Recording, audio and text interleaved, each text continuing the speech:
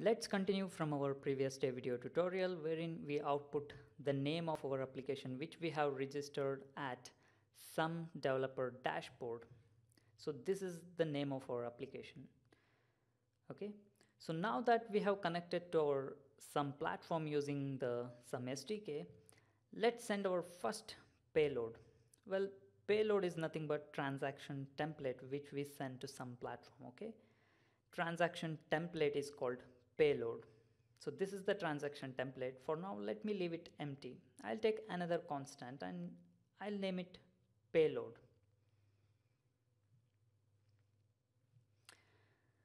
Now a child thread has been created here which waits for the result to be returned. So let me grab the SDK instance dot. We have a property called payload. Let me select that, and a method called create. So this create method takes two arguments. The first argument being the transaction template itself, and the second argument is a boolean, that is true or false. If you pass true to it, it will return error in case there are any error. If you write false, it won't return any error messages. In production, sometimes you might want to use false here. Okay, so we could start filling our transaction template here. Before that, let me output the value which we receive from this payload create method, which is present inside constant payload. So now this transaction template is like invoice. So what will you have inside an invoice? A minimum of what kind of invoice it is and where the payment has to be sent, right? Those are the two minimum things, and maybe the amount. Even if the amount has been left blank to your client to fill it, the two minimum things, bare minimum things which an invoice need is what kind of invoice it is and the destination address for the payment. So let us fill that. And also know that a payment sent to the XUMM platform should be formatted as per XRP ledger transactions specifications. Okay, the document which includes all these specifications is present in the description section of this YouTube video. Now the destination key, remember all these are case sensitive and should be present as it is, as I'm showing you here, because I have seen the specification documents and I'm writing it as per the specification. So the destination D should be capital.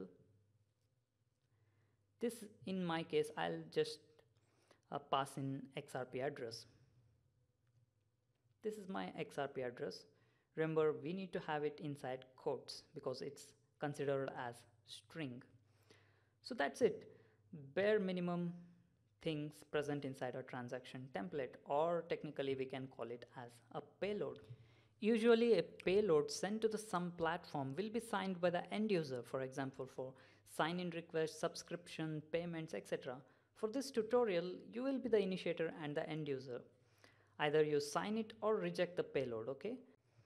Also note that the transaction template we have, or the payload we have here, doesn't include the amount to be paid, right?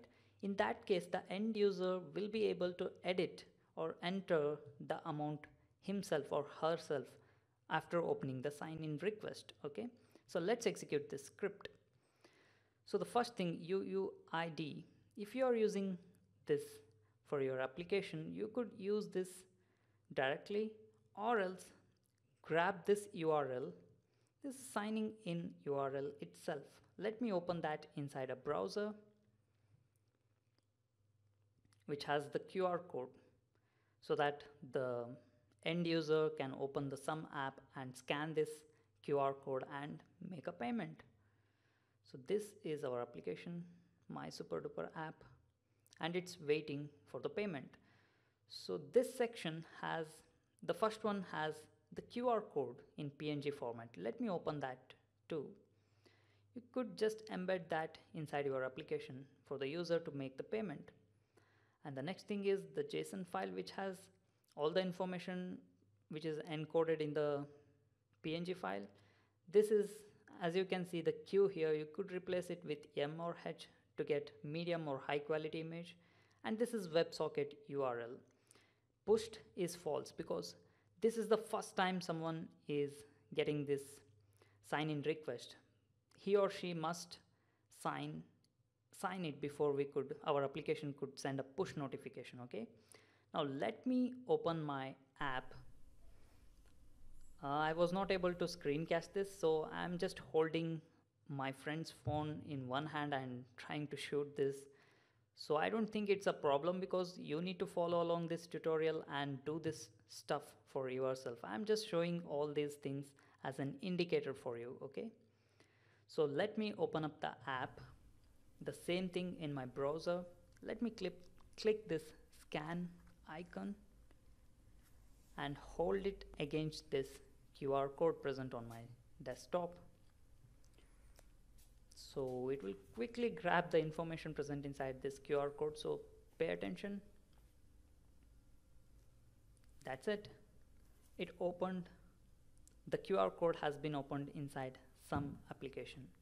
So now let me show you my device here.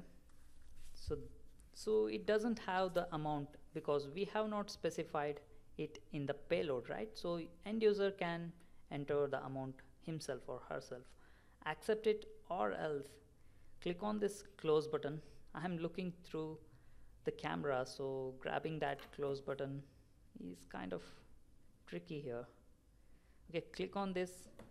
You could either close or decline this. Let me choose to decline this transaction. And the sign request has been rejected.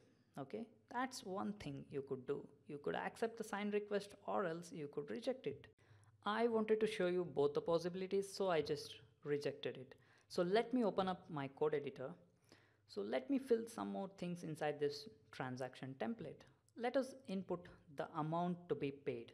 So if you specify this amount explicitly, user won't be able to edit it. Okay, so one more thing to note here, 1 XRP is equal to 1 million drops. That means if you enclose this 1 million inside this quotes, that would be considered as 1 XRP. Multiply it with 10, you will get 10 XRP and so on. So let us include one more cool thing, which is memo. So let me show that to you. Memo, it's an array, by the way. Memo is an array of objects which holds memo, which holds an object once again, which has memo data, which takes a hex encoded string as input. So memo data is nothing but hex encoded string. So let me quickly show you how to get that. So Node.js has a built-in property called buffer. I'll make use of that. From that, let me open up the browser and look for fire emoji or something else you might be interested in. So I'll just use fire emoji inside quotes and let me write my blog's name technotip.com and then convert it to string of type hex and let me uppercase it. That's all. Let me output that onto the console window.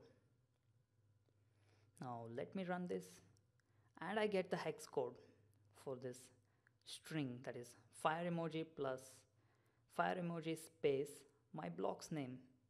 Nice encoded hex encoded string to be sent in the payload, right? So just enclose it within the quotes and send it as memo data. It's completely optional to have this memo details in your payload.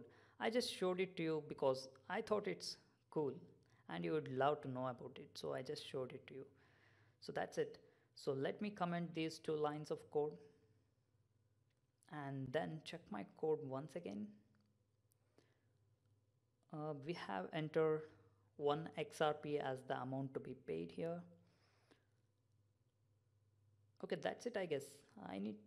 This 1 million drop means 1 XRP, okay? Let me clear this screen and run this script once again. And then quickly grab this sign in request URL and paste it inside the browser. Remember, we are the initiators and the end user in this case, as we are running this code inside my own computer. So let me, and this link you are seeing here, you could click this link and see the raw format, raw payload here. Okay, so let me quickly grab my phone and hold it against the QR code. I have opened the same URL on my desktop computer. Let me click on this scan icon present inside XUMM application and hold it against the QR code, which opens the sign-in request information. So look here, we have one XRP filled here, pre-filled here, and there is no way to edit it. Okay, so once we authenticate this sign-in request, the sign-in takes place within couple of seconds. Okay, the sign-in request is successful. Now get back to XUMM developer dashboard, and you could see this in the payload section 2 minutes back. Open and sign in request. So destination address, memo, the amount sent, and signed hex blob, transaction detail, etc. will be present inside your XUMM developer dashboard. So in our next video tutorial, let's see how we can send push notification directly to the end user's XUMM application. So stay tuned, stay subscribed to our YouTube channel.